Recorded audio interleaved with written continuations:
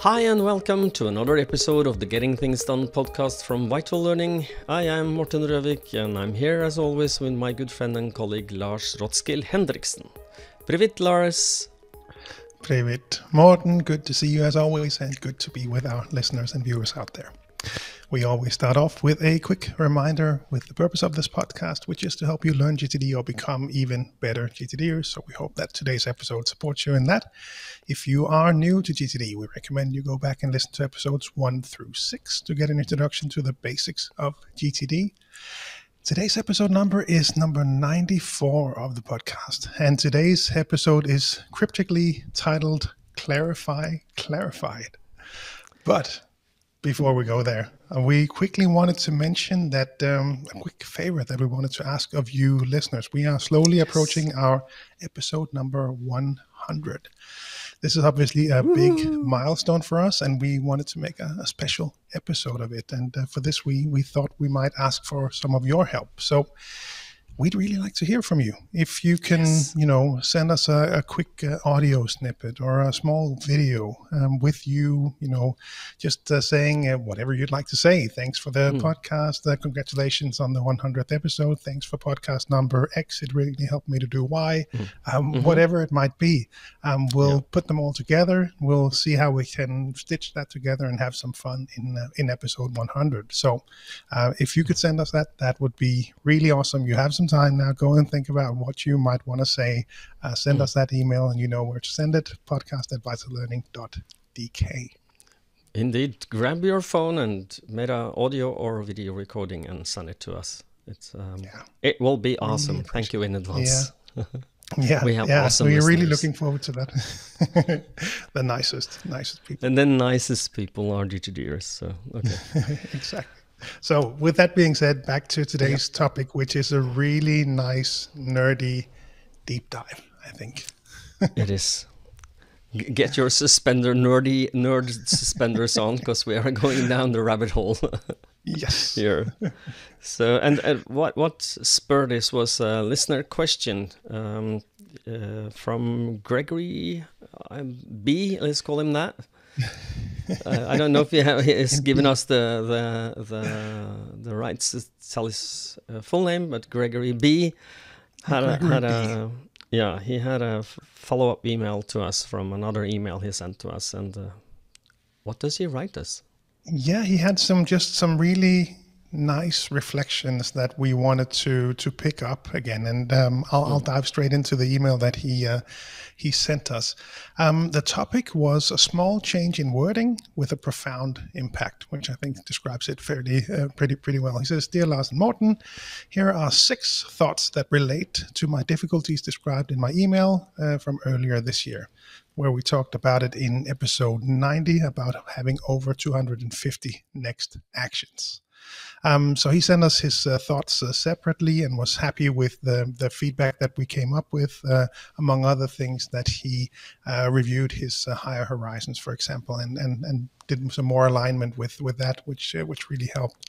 But in this email, he says he looked into the wording used across over time for GTD, and he says, in the second edition of Getting Things Done, a central question of the main flowchart is it actionable?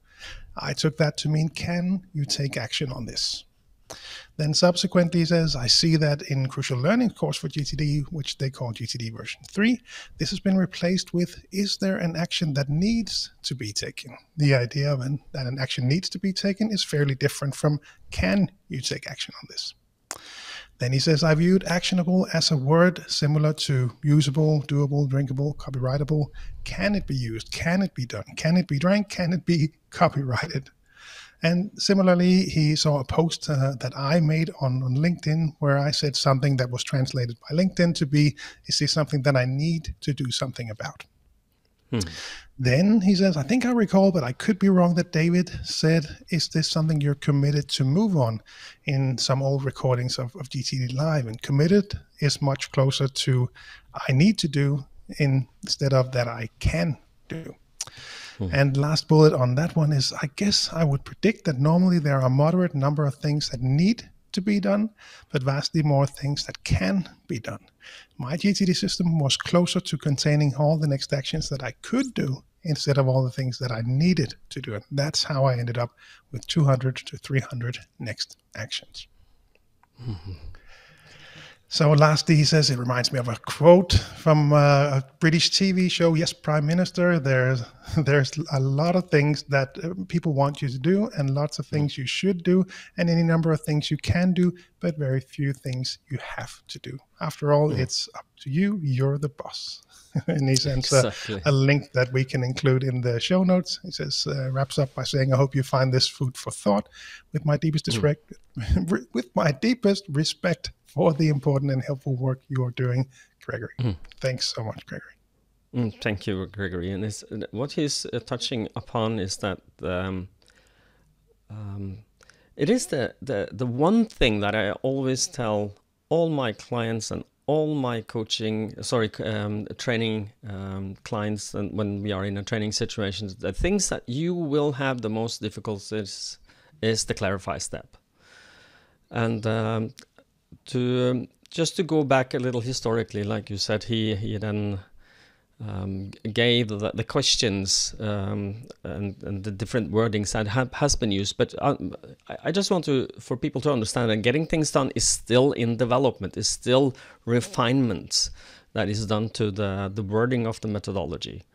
Like when I got on board, it was called process. The clarify step was not clarify, it was process. And that is more mechanical, but clarify is a better word, I think. Processing is like something you do in a factory. Organize, review, do, right? That was the old, old 5 steps. And I do enjoy the clarify better because it tells you more exactly what you need to do. You take something that's not clear and you clarify it to become clearer and actionable. And when you know if it is actionable or not, then you will know enough to make a decision if you will say yes to this and allow it into your system.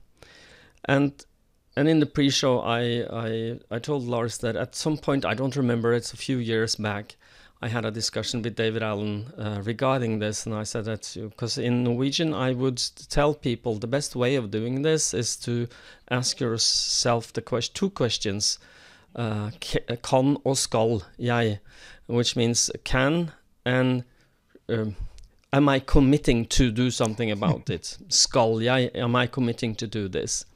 And that is helpful because it helps you to make a decision. Yes, I can do something about this, but should I? Really, should I? And to answer that question, as Gregory also wrote in another email, is about the higher horizons. Those are very instrumental in deciding. Wouldn't you agree, Lars? Oh yeah, absolutely. And we spoke about that in episode 90, I think, was where we picked up the question. And so yeah, the wording is really important. And I just love the walkthrough that he did with the different versions and what it looks like today. One last thing that he also noted in his email was that there was a wording change in do, delegated, deferred in the second edition became do now, delegate, and do soon in GTD version 3. And do soon he prefers much more than deferred, because defer can sound like the someday maybe part, and I certainly recognize that in Danish. Procrastination, as some of my training clients has pointed out to me that's procrastination, Morten, and I said no, it's not, but yes.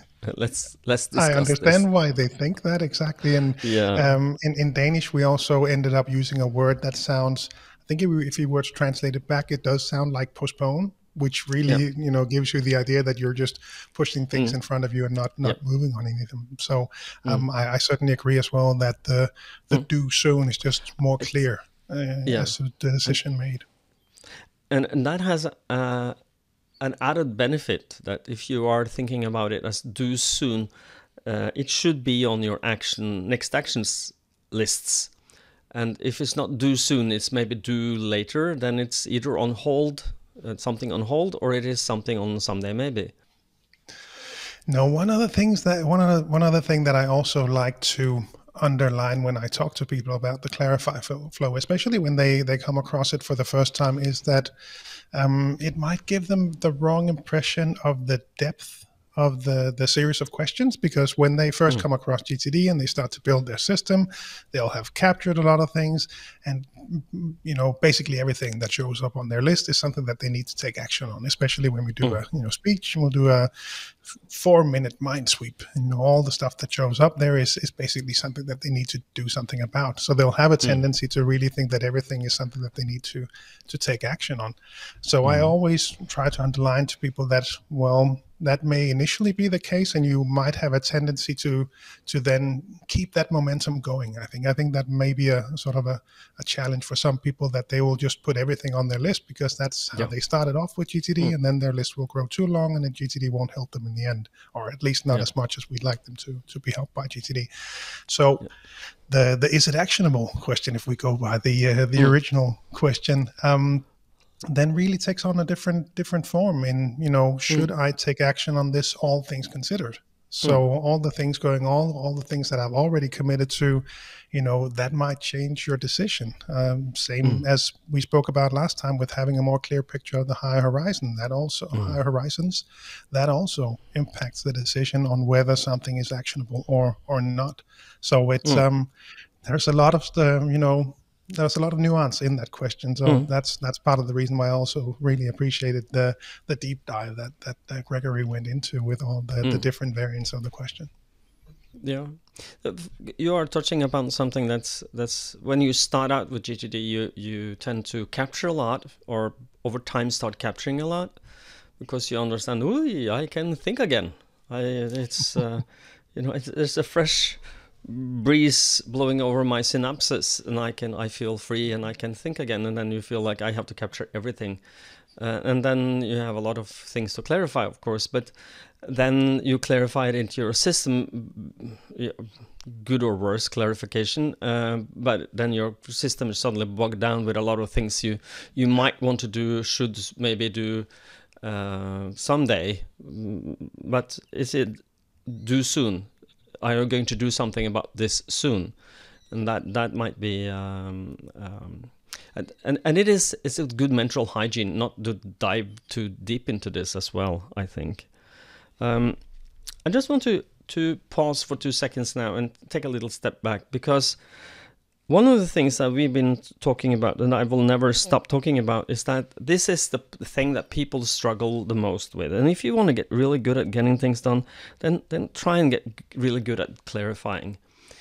And it is fairly simple. Let's just walk you through the processes. You capture something, anything that has your attention that you might want to do something about, that you will want to do something about, or that you have a worry on. So just capture anything that has your attention, write it down, and then at some point, we would recommend every 24 hours in the weekdays, you sit down with you block out some time where you can be focused and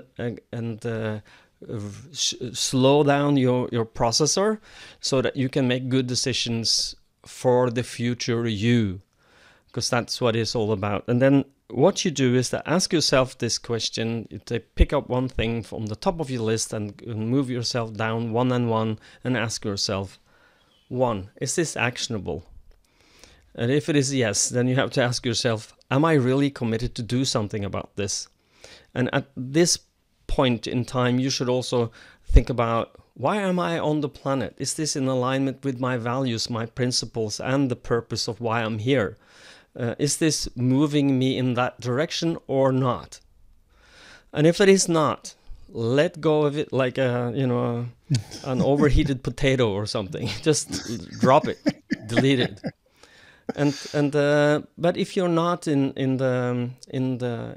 very much touch with your horizons of focus, then maybe you can then consider it as a someday maybe. But remember, everything you put in your lists are going to bog you down, and your list will either attract you or repel you. If they repel you, you're doing something wrong, and most likely it's because either you're clarified not very good, or you put too many things on them.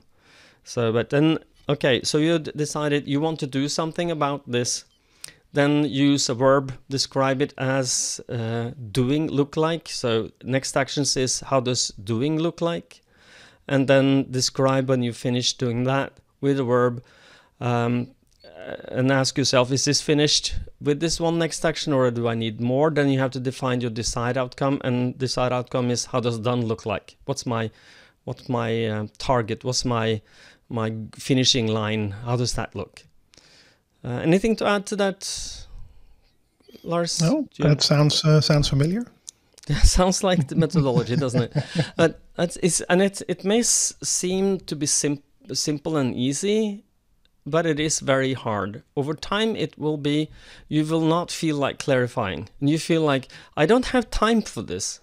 And if your brain tells you that, don't listen to that part. Listen to the frontal cortex that tells you what I'm telling you now. Slow your processor down, because what you want the least to do right when you're doing your clarification is exactly that. You want to move, you want to have action, you want to have dopamine. I want to tick something off my list, but don't listen to that part. That's the amygdala, the Neanderthal part of you, which wants just instant gratification.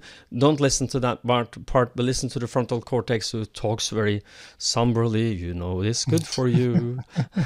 So slow down your processor and ask yourself, is it actionable? And am I going to do something about this? And if yes, what exactly do you want to do about this to get started?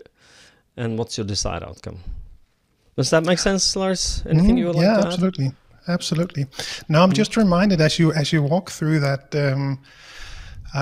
the questions and the reflections on those questions. I was preparing earlier this week, so we are recording this before the summer camp is taking place in Denmark, and I was revisiting exactly the questions from the Clarify flow as it looks today, and how we teach it in the Crucial Learning version of the seminar. And it has been simplified, and as you share your experience in how this Clarify step can be a challenge to use properly and maintain to help you use getting things done. It's certainly one of the complex processes. That's where you need the smart version of yourself to make good decisions. So the simplification in the new version, when we introduce people to the methodology, first of all, the first question, what is it, is actually not there. So I'm assuming it's sort of implicit in the decision making of is there an action that needs to be taken. So that is also a difference. The delegation has moved before the 2-minute rule. So instead of you doing 2-minute actions that you maybe shouldn't be doing, this is actually a question that pops up earlier in the process, as opposed to what we would have shown you previously. And then the do soon, as opposed to defer, as we've already spoken about. And the last one that I noted down was the projects question is not here. So projects are certainly still part of GTD and an important part of the process, but just, I think, to make it simpler and more easy for people to get started, this is the presentation of how to clarify things now. So it's been really interesting to see how people can pick this up. And again, my gut feeling, without having enough data to say how people pick up GTD following the new version of the seminar, I have a good. It feels good. I think it's a good and easier approach for people to help them clarify all the stuff that shows up in their lives. Yes, I do also think so. I like the new version a lot. It's easier to get started with getting things done with the new the course material. I still, and I'm just maybe me being nostalgic, but to the point of what is it? It's people. This is what I think is maybe being the missing point, is that people don't understand exactly what they have in front of them, and instead of then diving into understanding what it is, if it is a complex something that might make problems for your future, you will then procrastinate it by just pushing it into your system without proper clarification. I think that is not a good tactic.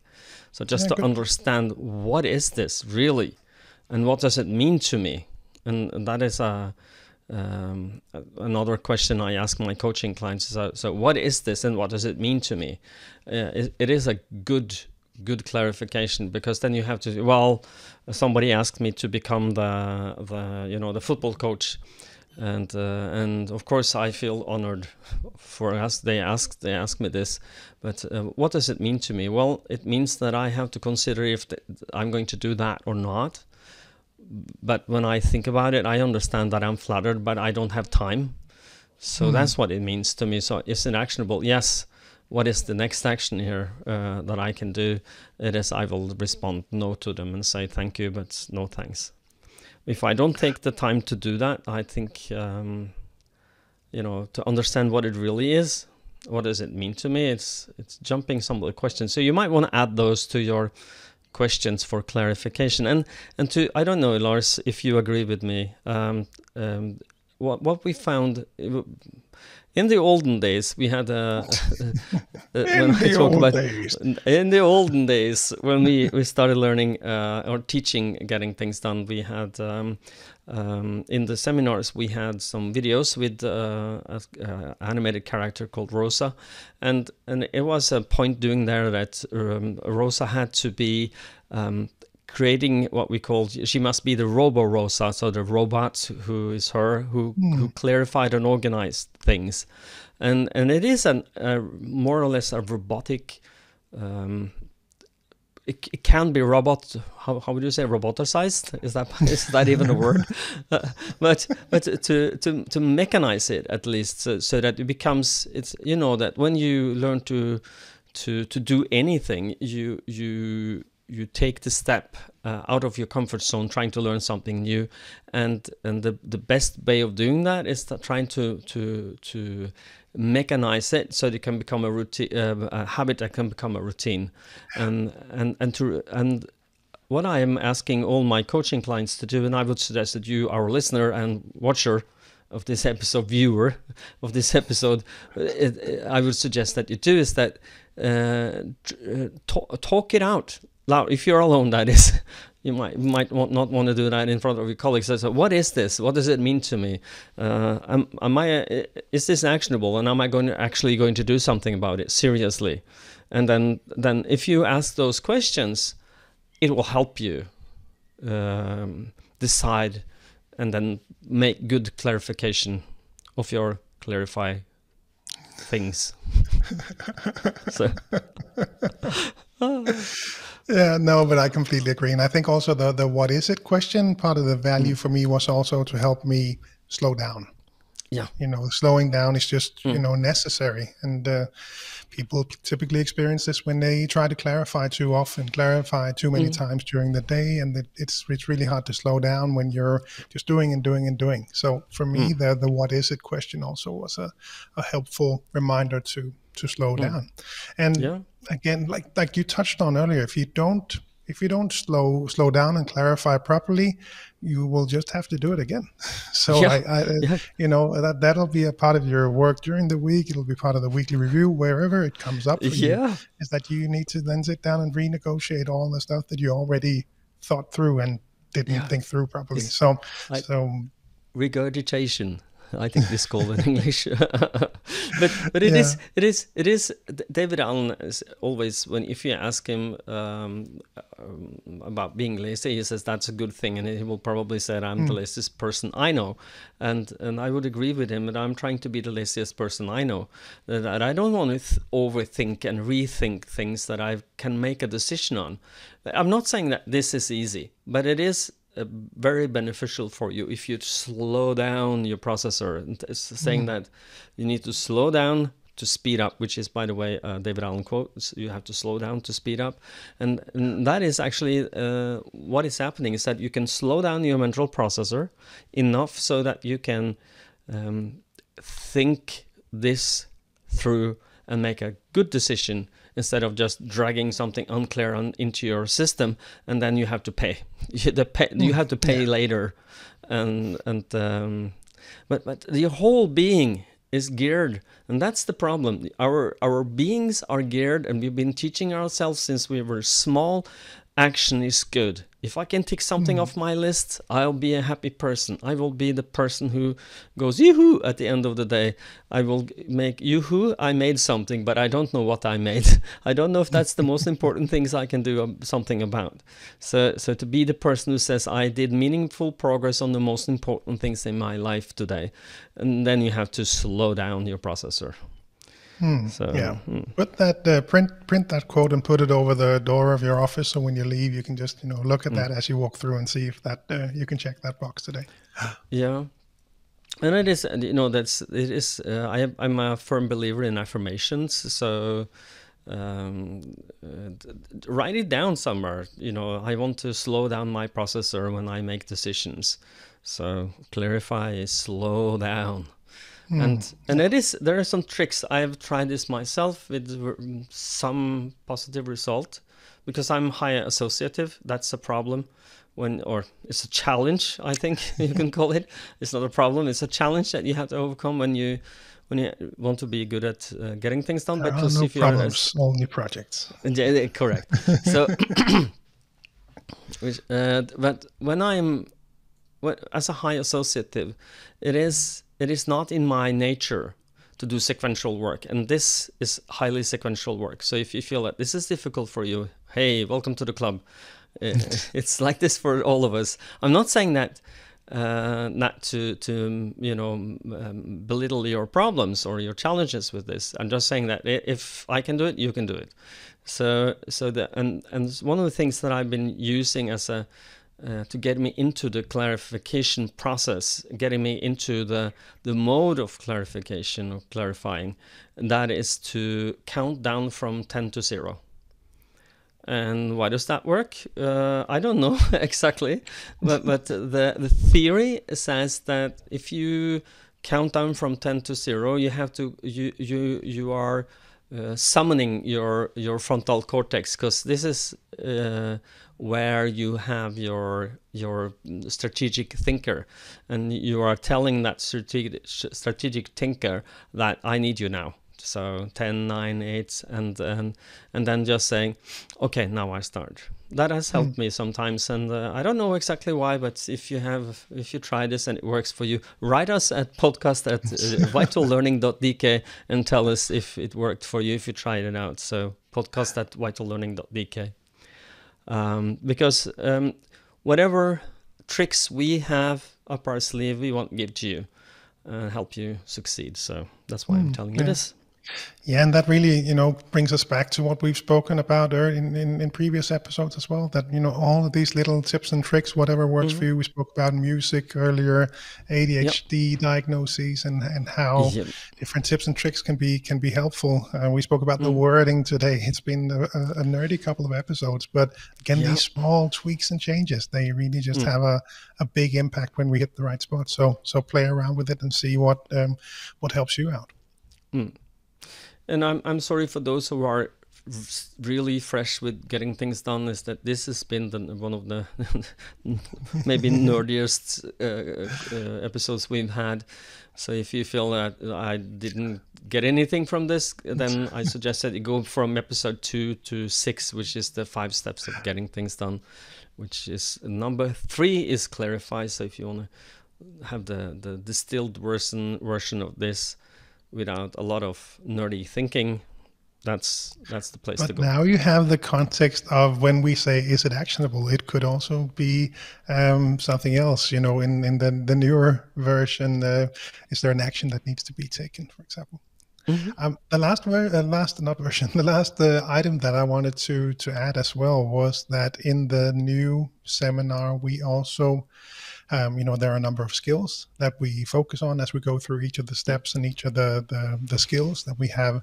And one of the skills that is included in one of the final modules is saying no.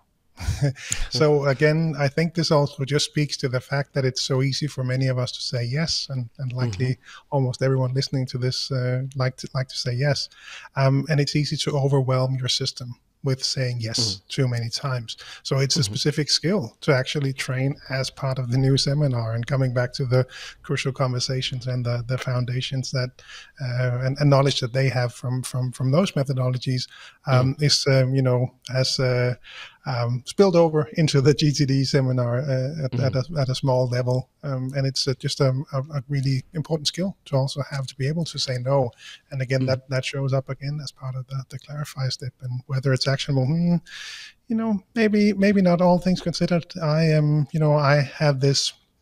I want to really contribute to the team. I want to get my tasks done. I know what I have committed to doing already. I know the quality of the work that I need to deliver on these tasks, and all those things considered, I'm unable to say yes to this one. So saying no with integrity is really also a skill that you might benefit from exploring further when it comes to clarifying and saying no to things. Indeed, and one of the things I'm reminded of now is that this saying, this you might want to write this down as well if you wanted to remember this, if you listen to this, is that if you say yes to something, you are saying no to something else. Make sure you say yes to the right things. Exactly. And that is a correct statement, and that is, if you hold it up together with that there is always more to do than there is time. For the most people in this world, this is that listening to this podcast is probably because you found that out, or are about to find that out. So to be appropriately engaged with your world and life, make sure that you say no to the right things, so you can say yes to the right things. So. Have we exhausted this topic? Do you have any golden nuggets so. you would like to share, Lars? Again, just wanted to thank Gregory once again for the reflections here, and providing the basis for a whole podcast episode with his reflections, which were really good, and again thought-provoking, and just hope this was helpful for people out there listening, that they keep this in mind, because again, this overwhelming your system is just not beneficial for anyone. So really being very clear and strategic about how you use this question, use the wording that makes the most sense for you, but really be aware of this. Hopefully that'll be helpful for someone out there listening. But remember to slow down to speed up. That's probably the core of it all, whatever word to use. So I think we are at the end, and Lars, will you take us out as normal? Yes, and we do that by reminding you to head on over to VitalLearning.eu, have a look around all of the different offerings that we have now, getting things done, but all of the crucial conversations for mastering dialogue, crucial conversations for accountability, crucial influencer now as well, the power of habit, and of course the different offerings when it comes to getting things done, speeches, coaching, and seminars. All of that good stuff is there for all of the Nordic countries and Estonia. If you are outside the Nordics, head on over to cruciallearning.com to find your local partners. Indeed. And I think that leads me to say some words about subscribe and like and everything like this. Smash it. Smash that like button. Yeah. Hit really hard. No, but we appreciate everyone who in Spotify, if you're listening there, go and give us a rating. Everyone in Apple Podcasts, you can give us a rating. Audible as well. Google Podcasts player, I think, also have a rating. I haven't been in there, but if you're in YouTube looking at this, please do the same.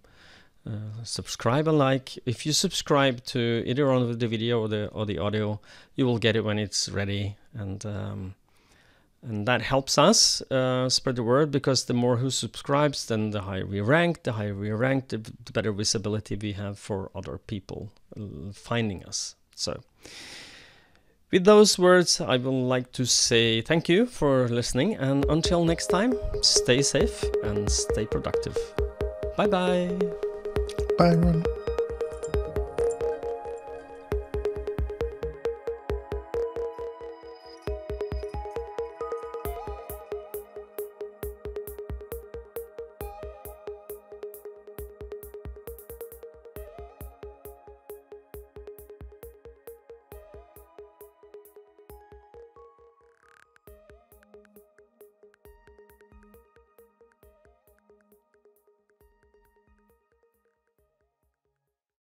which is because as we talked with or we discussed before regarding sorry, Gregory. Now I gave away his name. I will make a clap and I will cut this.